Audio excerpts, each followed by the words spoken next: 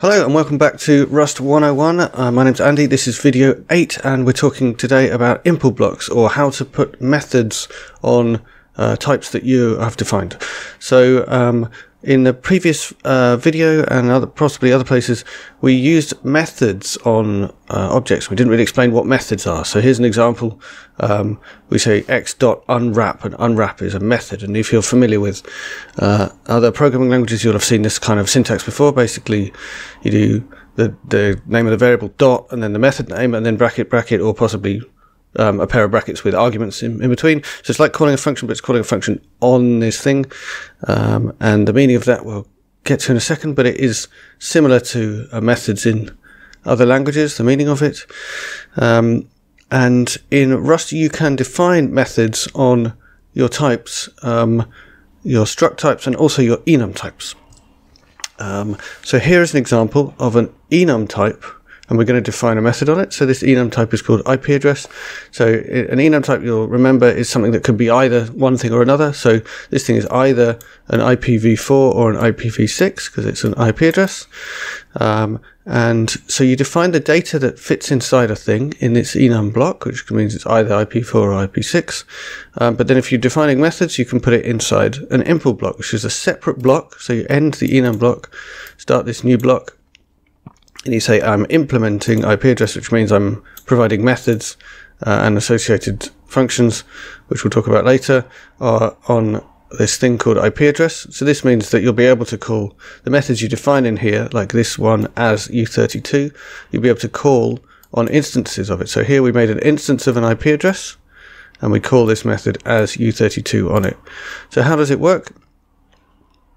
Well, you have if it's a method, if you're going to be able to call it like this, it's going to have its first parameter is going to be called self, and in this case it's got this ampersand to mean a reference to self, and then other than that it looks similar to a normal function. It has a return value and stuff, and then you can use self in here the same way you would use some other thing. You don't have to put the type for the self parameter. It knows that it's an IP address, and that means you can match it, because an IP address is an enum.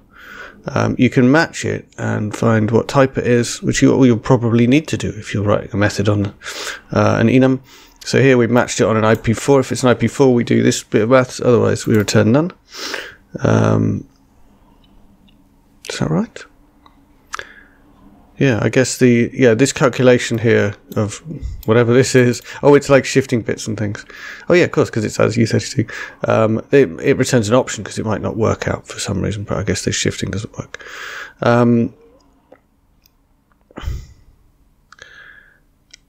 I'm not sure what this underscore is here. I think that's a typo, so I think it should just be an underscore to none. So basically the general idea of this this code is that you can write methods on things, even enums. In a minute we'll look at writing methods on structs, but here's an example of doing it on enums.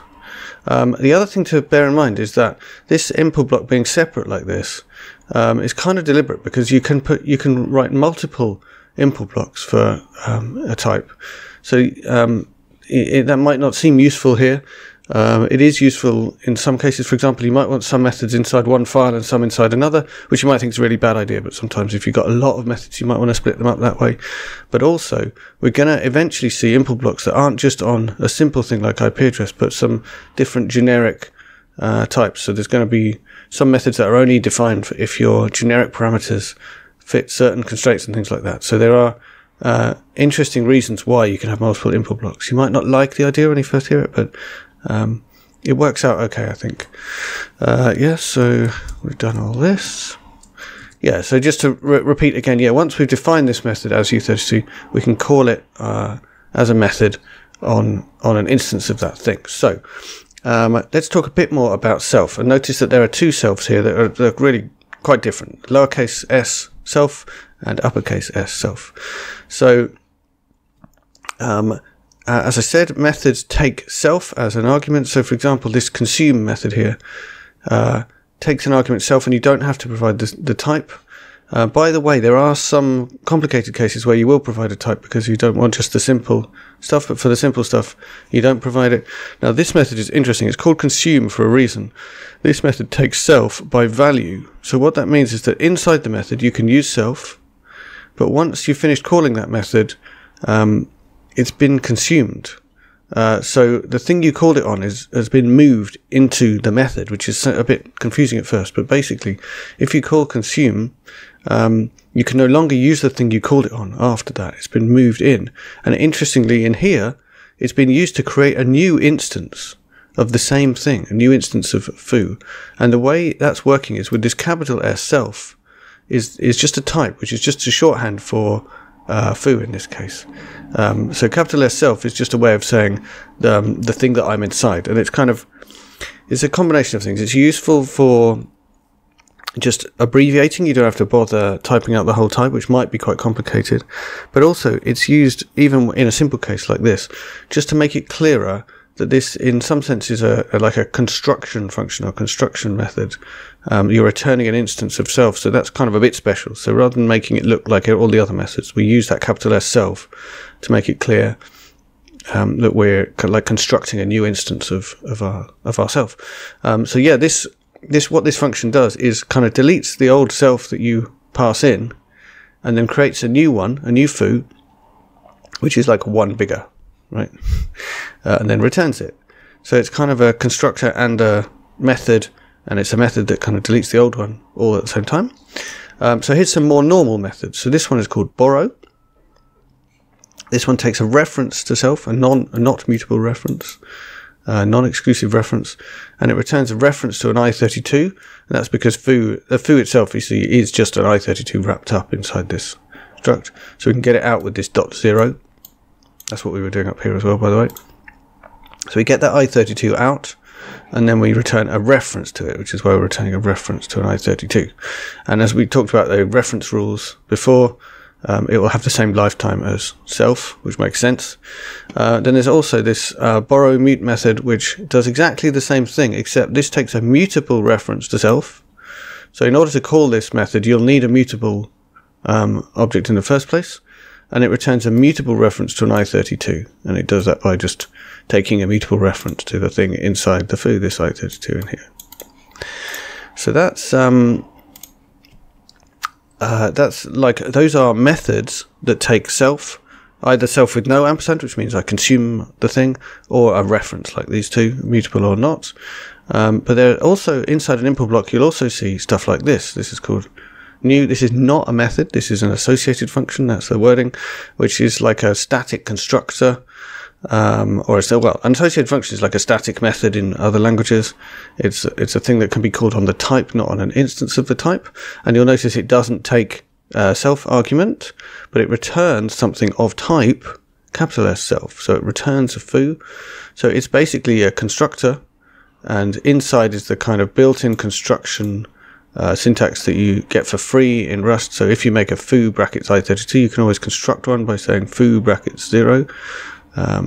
Although where you can say that is normally quite constrained, so you can say it in here inside the implementation of foo, possibly because it's in the same file. I'm not sure the exact rules, so we're using that built-in Rust constructor to construct an instance of self and return it. And this method presumably is going to be usable by people who don't have access to that built-in Rust construction.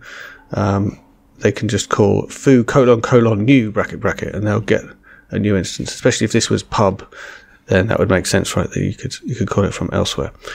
So a key point here is that little s self is the name. That has to be the name if you want a thing to be a method, and you'll either consume it or take a reference. But also you can have associated functions, and some of these methods will use capital S self as a shorthand for the type of the thing that you're in. So that's how to make methods. We call the self parameter the receiver. It has to be the first argument. It has to be called self. It will automatically have the type. We almost never specify the type of it because it is just the type of the thing. But there are cases where, like with pin and stuff like that, where we might specify like colon blah, like in the same way we would for other arguments. As I said, you can use ampersand or ampersand mute to take a reference. And if you don't have self, then that means it's an associated function instead of a method. So here's an example that uses all that stuff. So we make a foo by calling foo : new, as I said. So we don't make, new is not a method on an instance of foo, it's a way of making an instance of foo. So now f is a foo. So now we can call that borrow method that we saw and just print out the answer. So it will print out 0, I'm assuming, because new created an instance of foo with a 0 inside it. Then we can borrow it mutably. So here we're calling the borrow mute method. And then we can dereference that thing that we got back, which was a mutable reference to an I32. And then we can assign to it. So we're changing the stuff inside this f, the I32 that is stored inside this f, to 10. Then before we do anything else with it, so now f has got this 10 inside it, then we're calling the consume method. So consume, you'll remember, is the method that takes ownership, like moves f, or moves the value of f into the inside of the function. So we were not allowed to be, after line 5, we are not allowed to use f anymore because it's been consumed. It got moved into this consume method. So now we have a g, because that consume method returns an instance of foo, because it had that capital S self return value. Now g is an instance of foo, and f is not usable anymore, but we can call the borrow method on g, print out the answer. So that's going to print out 10. Okay, so that was a short intermission into like how you define methods on structs and enums. And we'll get back to some of the most common types that you use in Rust in the next video. See you then.